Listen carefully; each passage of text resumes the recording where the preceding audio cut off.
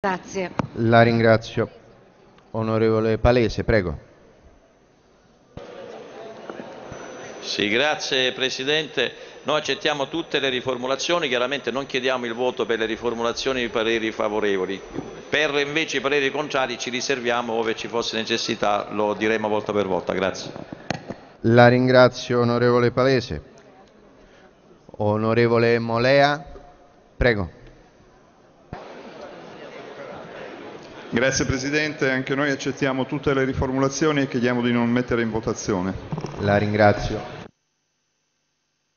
Avverto che gli ordini del giorno Venitelli numero 8 e Gebhard 73 sono stati ritirati. Onorevole Rampelli, prego.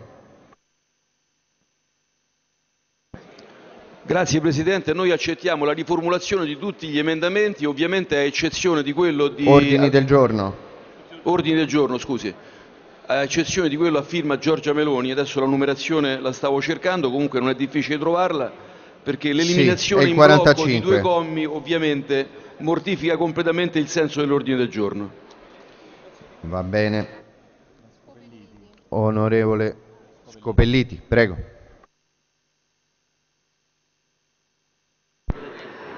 Anche noi accettiamo tutte le riformulazioni e pareri favorevoli e chiediamo che non siano messi al voto. La ringrazio. Allora, intanto procediamo. Numero 1 Dall'AI. Onorevole Scopelliti, lei formalmente non è delegato d'aula del suo gruppo, ma devo intendere che poi il suo gruppo in questo... Ok, perfetto. A questo punto passiamo all'esame degli ordini del giorno. Dall'AI riformulazione accolta. Labriola è favorevole. Carrescia 3 riformulazione accolta. Argentin 4 riformulazione accolta. Rizzetto riformulazione accolta. Marzano riformulazione accolta. Binetti è favorevole. Venitelli è ritirato. Rigoni 9 favorevole. Rostellato accolta. Artini riformulazione accolta. Bechis contrario. Dichiaro aperta la votazione. È il 12.